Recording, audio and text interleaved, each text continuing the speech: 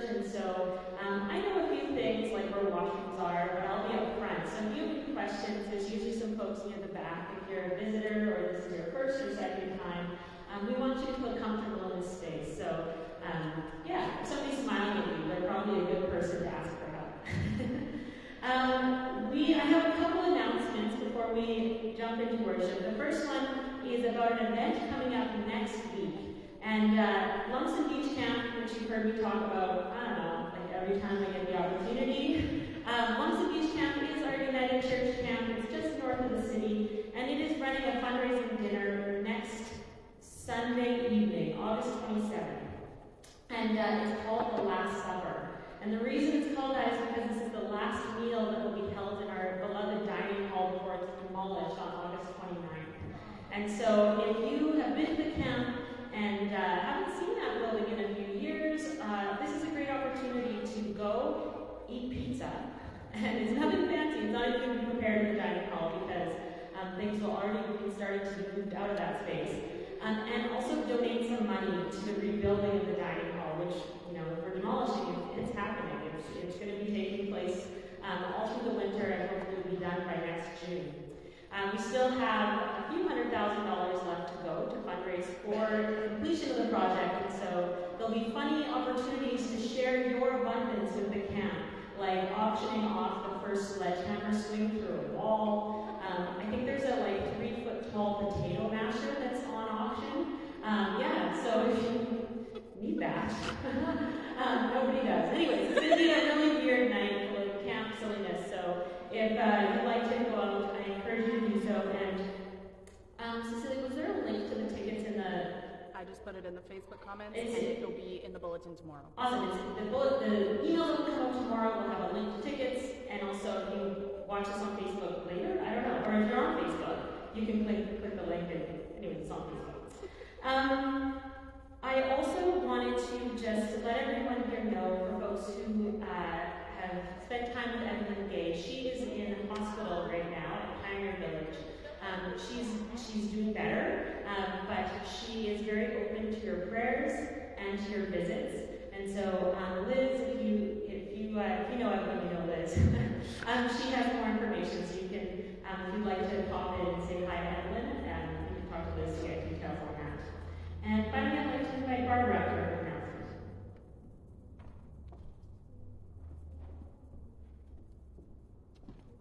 Good morning. My name is Barbara Sharunas, and I'm the chair of the board, relatively new in that position. Cecilia Rands has been our communications coordinator for over a year now. She's the one that sends out the weekly announcements. She looks after our website and our Facebook page and our Instagram page. Who knew that we had one? And she's the one that looks after the live streaming of our Sunday worship services each week. It takes her 3 hours every Sunday morning to do that. There's lots more involved than you would think. You'll see her sitting here on the front row, often with her daughters, Elizabeth and Evelyn. Could you guys stand up?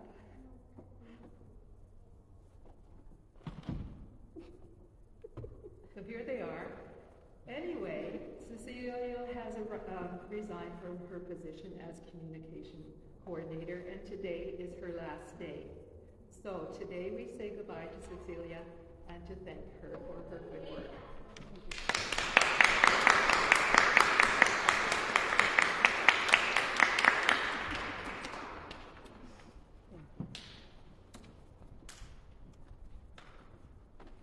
And if anybody else has an announcement, look at me, but I don't think so.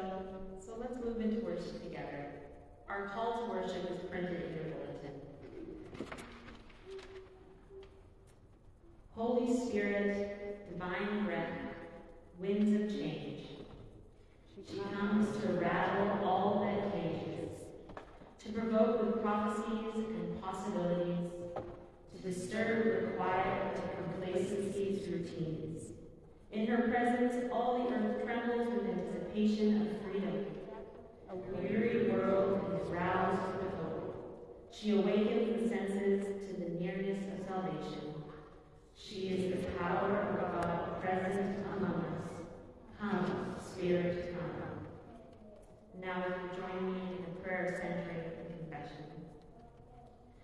Spirit God, would you blow again into our lives, moving us to action where we have grown stagnant, and break down the walls that we build that separate us.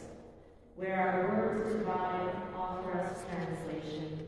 Where our fear overcomes, fill us with the fire of courage. Where our lives are stalled, fill our sails with wind, moving us forward into the unknown future.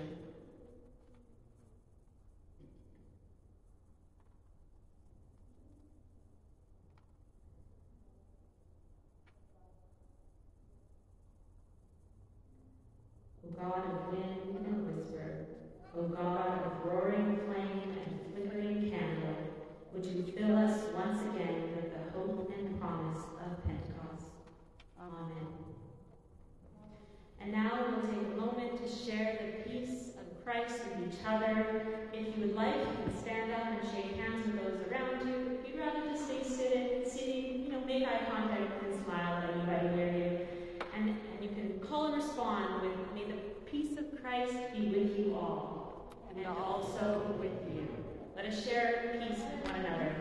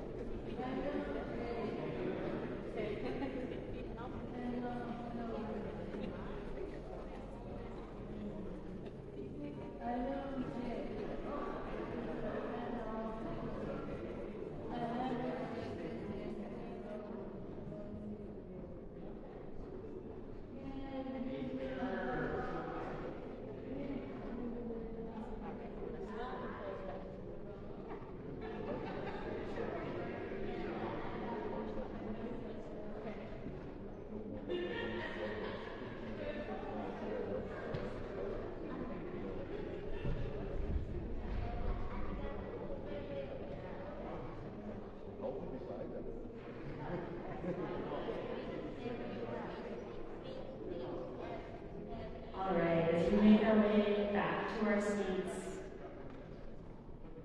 we'll prepare ourselves to sing our next hymn, which is in Voices United number 288, Great is Thy Faithfulness.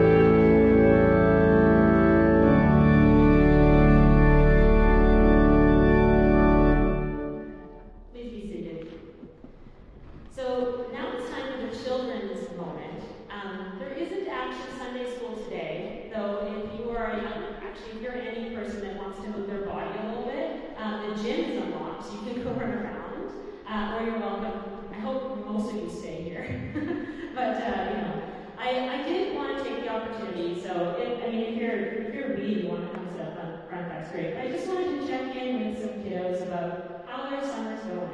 Yeah, come join me. I know you've been here lots, but I'm kind of new up front. How are you doing? Have you had a good summer? No? Oh, okay. Well, we can talk about that later if you want. Do you miss school? Yeah, okay, I get that. Have you had a good summer? Yeah? Awesome. Have you done anything exciting? Been to a pool or like gone camping or anything this summer? You went camping? Nice. In a tent or a trailer or a cabin?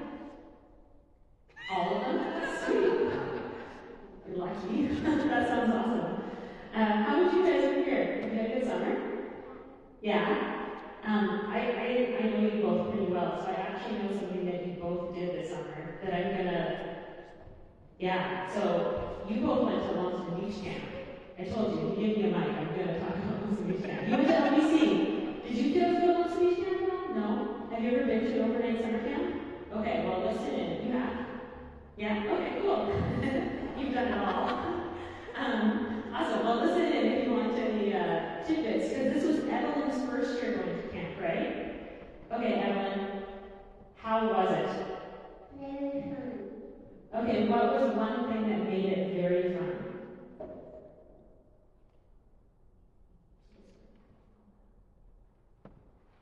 The campfire. Oh, the campfire. So campfires at Lakota Beach Camp are kind of like a bit crazy, eh? What's something that happens there for folks who've never been? You don't know? Maybe, Elizabeth, what's something that happens at a Lakota Beach Camp campfire? We sing songs and tell stories. Nice. And some of the songs are pretty wild, right? Yeah.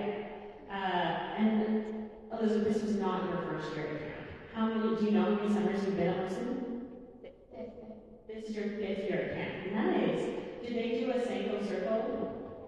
You didn't get your pin? Oh, because the camp has a tradition where campers who've been there for 5 years get a special pin and are sort of welcomed into a circle called the Sanko circle. Okay, so what's your favorite part of camp? Make it different than campfire.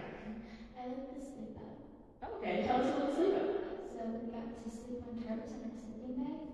We got to go to a special spot and it was really fun. So you slept on a tarp under the stars? Under the stars. And what did you eat? S'mores.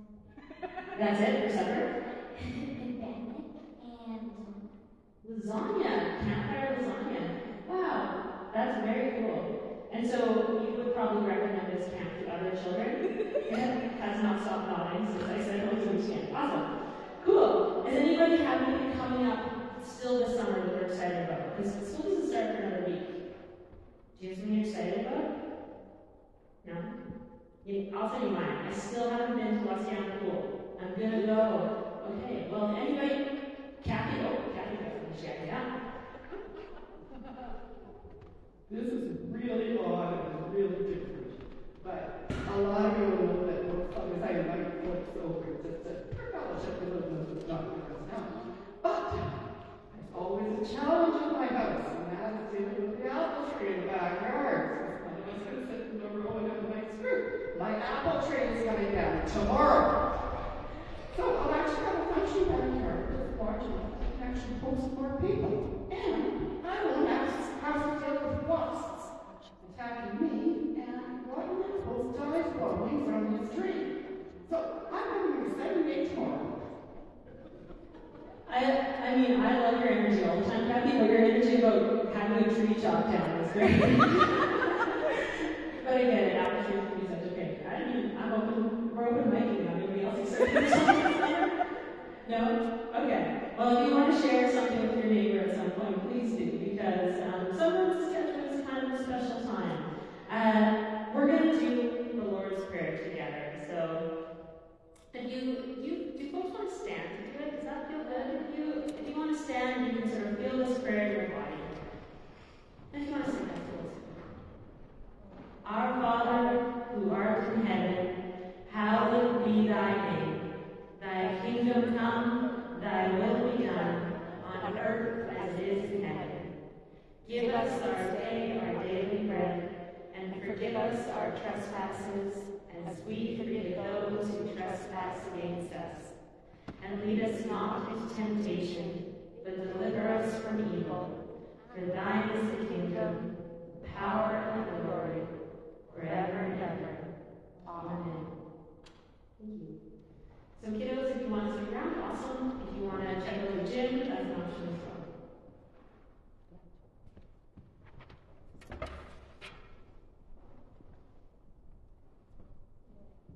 Good morning. I invite you to join with me in the prayer of understanding for the season of Pentecost as found in your bulletin. Spirit of the living God, turn on the light of truth and wake up our hearts by the words we now declare and ponder.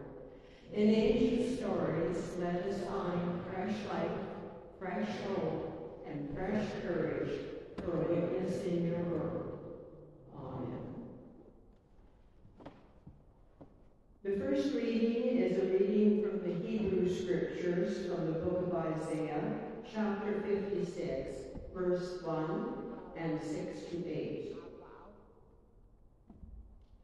Thus says the Lord, maintain justice and do what is right, for soon my salvation will come and my deliverance be revealed.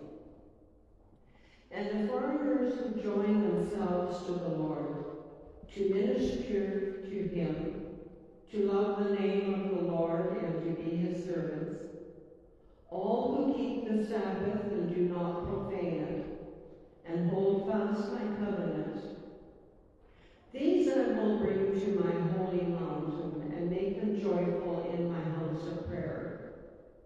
Their burnt offerings and their sacrifices will be accepted on my altar, for my house shall be called a house of prayer for all people. Thus says the Lord God, who gathers the outcasts of Israel.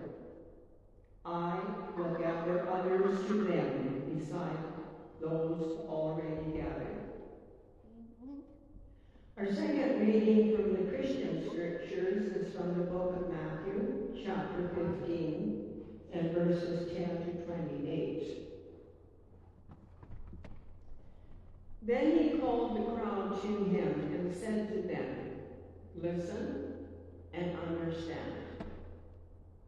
It is not what goes into the mouth that defiles a person, but it is what comes out of the mouth that defiles. Then the disciples approached and said to him, do you know that the Pharisees took offense when they heard what you said? He answered, every plant that my heavenly Father has not planted will be uprooted. Let them alone. They are blind guides of the blind. And if one blind person guides another, both will fall into a pit. But Peter said to him, explain this parable to us. Then he said, are you also still without understanding? Do you not see that whatever goes into the mouth enters the stomach and goes out into the sewer?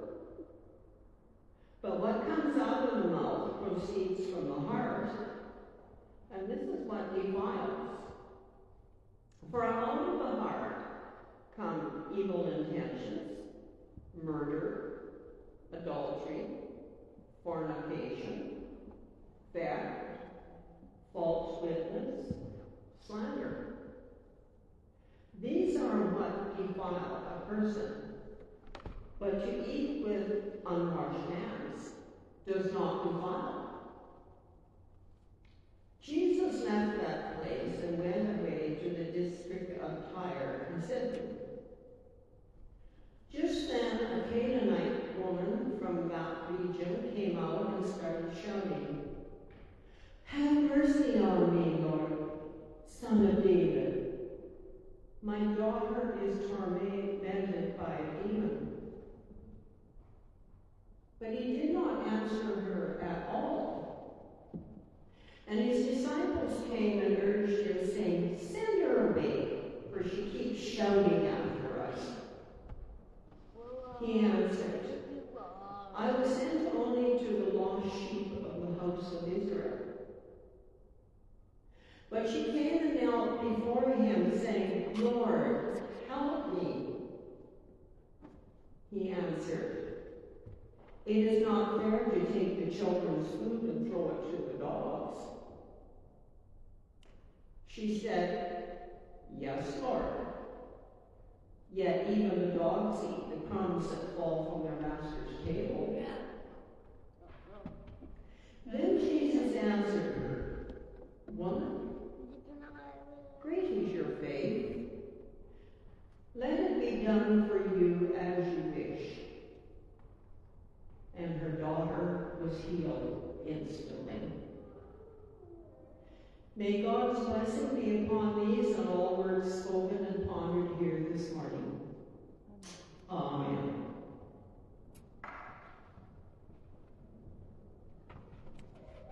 Thank you, Julia, for giving voice to today's readings.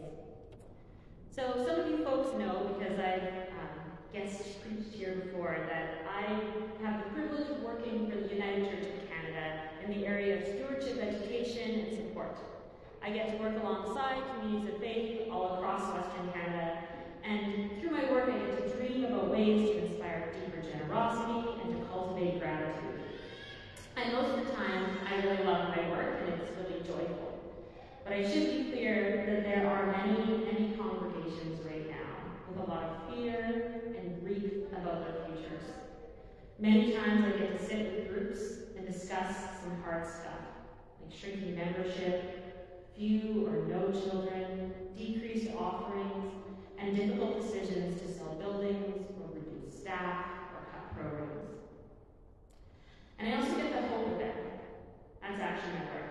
And I use hope as a verb, not just a passive emotion. Hoping alongside people means setting goals, creating a plan, and of course believing that success is possible. And I didn't make that up. I got hope as a verb from researcher and educator Brene Brown. She spells it all out in her book, The Gifts of Imperfection, which you should read if you haven't. It's really good. So when I hope with folks, which means I goal set and plan, and then we feel the Spirit's movement in our work, I often coach around some pretty well-accepted rules regarding church stewardship. The conventions are the same I followed when I worked for Lumsden Beach Camp and when I worked for other charitable nonprofits. Things like stay positive and speak to different groups of people differently and personally when possible, and don't be afraid to ask for money. So when I heard that there's a United Church minister, someone who I actually attended youth events with like almost 20 years ago, that she wrote a book that challenges many stewardship conventions, I really wanted to read it. And it's called, and so I bought it, and I brought it. It's called Serving Money, Serving God. Aligning Radical Justice, Christian Practices, and Church Life by Cheryl Johnson. And it's actually been my summer read. Other than one of my summer reads. Okay, so when Liz asked me a few weeks ago to help with worship today, I read the lectionary scriptures, and I couldn't help but see how Cheryl's reflections link so nicely to the story of Jesus and the Canaanite woman. Cheryl questions what it means when churches talk about wealth and other advantages as blessings. She challenges some long-held assumptions that church leaders should stay positive all the time and only tell stories about growth. And she unpacks some church conventions and practices that are rooted in white supremacy and in economic privilege. So, what about that story, the stories that Julia just shared with us? Before this faithful, nameless woman enters the story, Jesus is frustrated by his disciples, again, for not picking up what he's putting down. In the passage that immediately precedes the story, Jesus responds to challenges from the scribes and Pharisees by reframing the boundaries of clean and unclean. Then Jesus declares what comes out of the mouth proceeds from the heart, and what comes out of the heart determines what makes one clean. Not just washing hands or purification rituals. Jesus is challenging some major social conventions for his time. those time-tested behaviors for right living, and the standards by which we judge the correctness of somebody's behavior. And most of the time, probably in Jesus' day, same as ours today, we don't even explicitly name the convention. For example, in this community of faith, if someone were to jump up, like right now, or like during a prayer, and give me an amen, that would maybe be like an uncomfortable moment. No one said you can't do it, but shout it and shouting amen is not a bad thing, actually. I would probably feel flattered. But participation in places not outlined in our beautiful bulletin kind of runs against our social conventions here at Knox-Met. However, there's a problem with some social conventions, that they are, by definition, a little conservative. They're closed, they're static, and they're a tad unimaginative.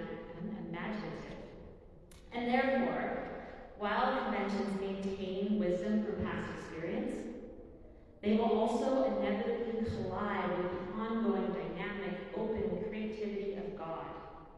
Or, as Isaiah puts it, social conventions are human wisdom, they're not God wisdom. We can probably think, each of us, of dozens of places we have seen conventions change in our lifetime, too. Whether it's words that used to be common and are now impolite or downright offensive, or the expectation around roles of women and men and how they play their part in family life, workplaces, even church, or the idea that gender is even a binary. It's commonplace for folks to be in our communities that have fluid gender, transgender, or no gender at all. Even small, less meaningful changes have taken place, like taking your hat off indoors. When I was young, teachers, camp leaders, parents, people at church would certainly insist on the removal of a hat when you're inside. But nowadays, you can wear a hat anywhere, and it's fine. Those big, meaningful changes, not the hat, in social conventions within church may have been hard-won, or they may still be in process, but they point to times when we are open to the creative push of God, when we let go of the "it's always been this way" and allow for a change of heart. Children receiving communion, women being ordained, the strengthening of lay worship leaders, the apology for our participation in residential schools, the publishing of new hymnals, the development of Affirming United. The United Church of Canada does not live under the same social conventions that we did 98 years ago. All of us, and those active in this denomination before us, have had our hearts changed 100 times. And they'll probably keep changing in big and small ways. But back to our story of Jesus. So we hear from him about how our faith matters more than following social conventions. And then almost instantly, we're sort of whisked away to Canaan. And a non-Israelite, i.e. an unclean woman, asks for help. At first, Jesus ignores her. She persists. The disciples turn her away. She keeps following them. And Jesus is like, "No, I'm here for my lost sheep, not you." And she keeps after them. And Jesus even makes a pretty harsh comparison of her people being dogs. The woman, however, is not deterred. She claims a place in the household, but not a position of privilege. She accepts the status of a family dog, claiming that even dogs enjoy crumbs from the table. And her statement is striking because she places hope in what others have discarded. It is a statement of abundance. She's saying that Jesus has so much power or love or grace that there's enough for the house of Israel and more than enough left over for her. She's not trying to thwart his mission. She just wants a crumb. So even as an outsider with a sick daughter, she sees abundance. This reminds me of some of the congregations I have hoped with. Maybe they're shrinking in the conventional sense, fewer people, less money, but instead of doing nothing, or infighting, or giving up, they hope. They set some goals, they make a plan. They believe in their capacity to do good in the lives of the worshiping community and beyond. They may even have placed hope in what others have discarded, like the Canaanite woman. Maybe they offer services to the wider community by opening up their building, or or by selling their building. They get creative. And it's through the Canaanite woman and her faith that Jesus does a 180. Maybe he realizes that she's speaking from her heart, something that just a couple sentences before he told everyone was really important. Maybe he remembered that Isaiah said, God's house of prayer is for all people. Or maybe he saw in her heart this unwavering, nagging, persistent care for her daughter, and her unwavering, nagging, persistent trust that Jesus can cure her daughter. Some deep faith. Bottom line, it caused a change of heart in Jesus. Everyone is capable of opening up to what others have said and seeing in their context and allowing their heart to be changed. So I want to share a little change of heart, or a change of heart I've had recently. As I mentioned, my work focuses on getting communities of faith to encourage generosity, mostly from individuals and households. Getting people to share their abundance, including their time and their talents, but focus on large part on money. And I think that sharing is actually really important. I believe in paying taxes, donating to charities, and providing mutual aid in communities is kind of what's going to get us through, get humanity through existential climate change, massive wealth disparity, and many other social crises that we find ourselves in right now. In lots of ways, I think that change starts at the individual or household level, and sharing our money with each other, with the work of the church, with mission and service, and with other charitable organizations in our community is vitally important to being human, and especially to being Christian. Before my change of heart, I really thought if we could all become more generous, just things would get better.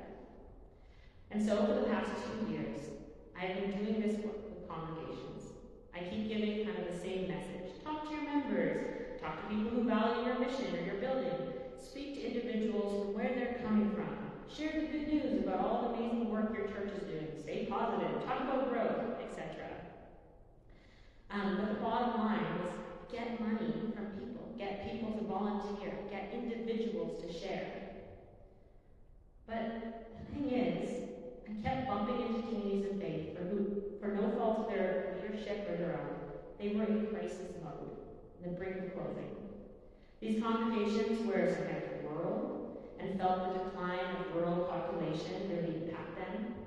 Some of these congregations were younger congregations planted in the suburbs in the 1980s or 1990s, many of whom are still paying off mortgages, or their churches in neighborhoods just outside of downtowns that have demographics that have shifted. Many of their congregations now are lots of new Canadians or are filled with people that are lower income.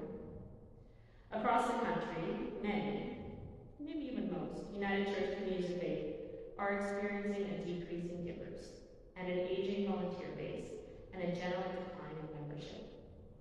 However, these challenges are not experienced the same way. It didn't sit easy with me. I hate to see a church, suburban church, let's say, with an average of 30 kids on a Sunday, doing amazing family ministry, having to choose how to reorganize and reduce staffing to meet budget.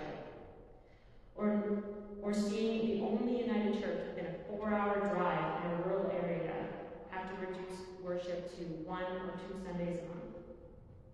Or notice even in our city, how there are no congregations left in North Central, or Heritage, or Rosemont, or Eastview. There's something just deeper bugging me that I couldn't quite put my finger on. Then Cheryl's book, Serving Money, Serving God, she articulated some of it for me. She explained that it's not just about individuals being generous and sharing their abundance. It's actually about churches seeing the world as abundant and sharing as well. And they're recognizing the privilege that some communities of faith hold and being aware of that. So right now, the United Church moderator, Carmen Lansdowne, is talking a lot about the word flourishing. There's a new book club you can join starting in September. There's leadership training. There's all sorts of things. It's this flourishing project, and you can Google it now if you want, or after worship would be nice. I love the idea of flourishing. I think it's a great word. And actually, I naturally lean towards optimism. And so this idea really speaks to me. I want our denomination to flourish. But I don't think it's possible for us to be an anti-racist church, which we've said we want to be a church focused on growth and on justice, two key objectives in the denominational strategic plan right now, without acknowledging the massive divisions of wealth and privilege among communities of faith. And communities of faith are the grassroots of this denomination. It's a tried and true convention to pretend that everything's okay in stewardship, focus on growth, talk about what's going well, but like Cheryl Johnson challenges, when we do that, we miss the opportunity for deeper community engagement and honest wrestling with the complex realities and difficult emotions. When we ignore that some churches, often in wealthier and whiter neighborhoods, have large reserves, while other churches and ministries fade away, we are missing the opportunity to have meaningful conversations about disparity and justice and what flourishing in our denomination actually looks like. As the United Church of Canada, we can't be growth-oriented and anti-racist if we pretend that everything's fine, and some churches' privilege is a blessing, and some churches' struggles are God's will. Christianity doesn't exist to just keep existing. We don't spend an hour together on Sundays talking about just being here. We have all these buildings, and these camps, and these community ministries, and these prison chaplaincies, and these hospital chaplaincies, and retreat centers, and housing complex, and a zillion other things that our denomination does that are all expressions of our call to seek justice, love kindness, and walk humbly. Isaiah reminds us that God's house of prayer is for all people. Jesus remembers he has enough for Israel and beyond. The Spirit is dynamic and creative, pushing us outside the social conventions of every church from themselves and into a place of truth-being and abundance. As individuals, as a community of faith, as a denomination and beyond, we're all capable of having a change of heart. Remembering as we speak truth and wrestle with privilege and with pain and hope alongside each other, that we are never alone. God is with us. Thanks be to God. And now, if you'd like to join me, we're going to read together the new Creed of the United Church, which is printed on the back of your bulletin. We are not alone. We live in God's world. We believe in God, who has created and is created, who has come in Jesus, the Word made flesh, to reconcile and make new, who works in us and others by the Spirit. We trust in God. We are called to be the church, to celebrate God's presence, to live with respect in creation, to love and serve others, to seek justice and resist evil, to proclaim Jesus crucified and risen, our judge and our hope. In life, in death, in life beyond death, God is with us. We are not alone. Thanks be to God. So we witness to holy mystery that is holy love. God is creative and self-giving, generously moving in all the near and distant corners of the universe. Nothing exists that does not find its source in God. Our first response to God's providence is gratitude. We sing thanksgiving. And we share our gifts now, which will be collected.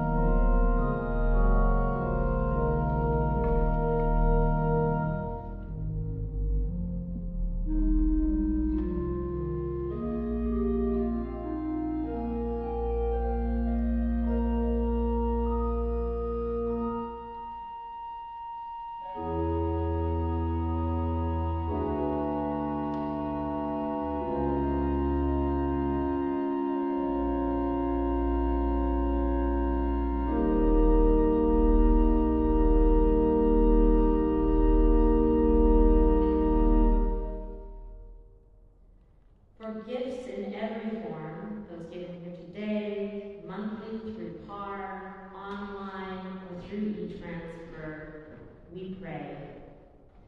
We live abundant lives, blessed with so much. We offer what we can for God's dreams, including those lived out through this church. Bountiful God, accept these, our seeds of hope for the healing of the world. May the harvest be plentiful. O God, we pray. Amen. And now we come together and sing once again from Voices United 376, Spirit of the Living God.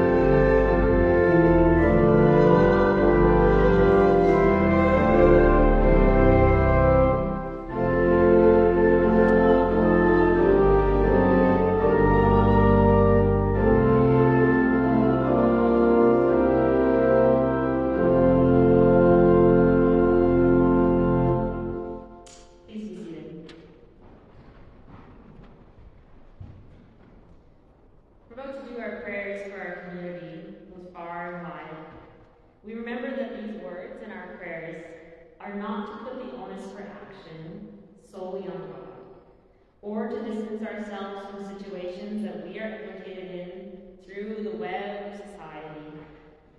Through our prayers as a community, we ask for the Spirit's direction as we maybe lament or we consider our role in building God's kingdom. So, with that in mind, I invite you all to join your heart and mind as we pray.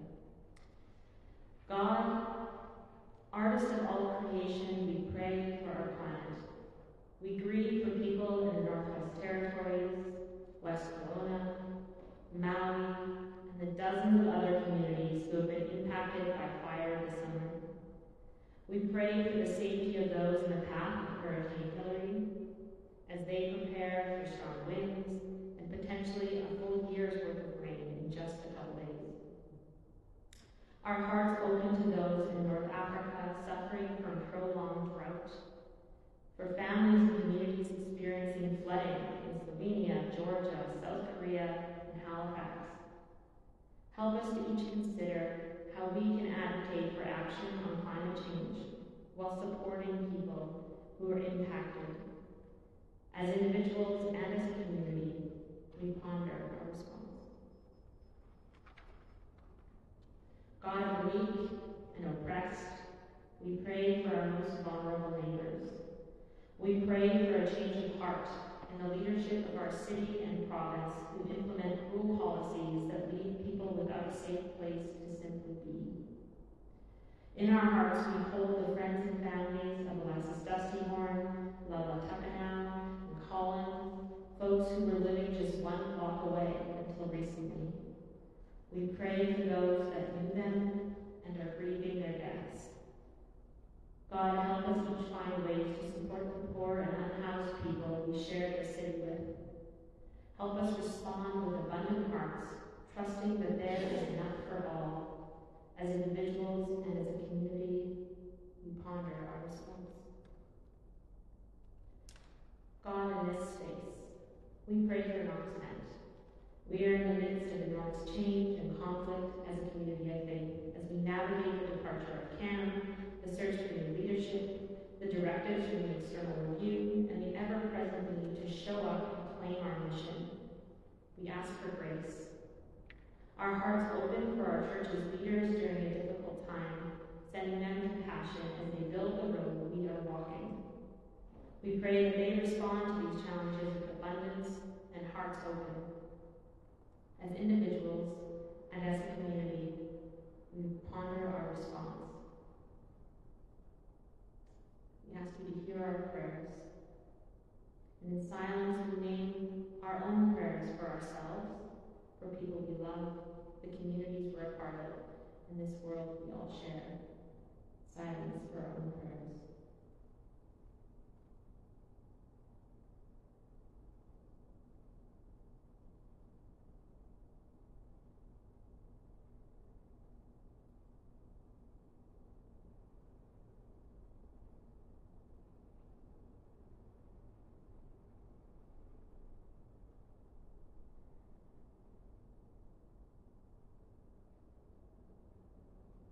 God of love, hear our prayers. Amen. And our closing hymn is Go to the World, which is on in Voices United, number 420.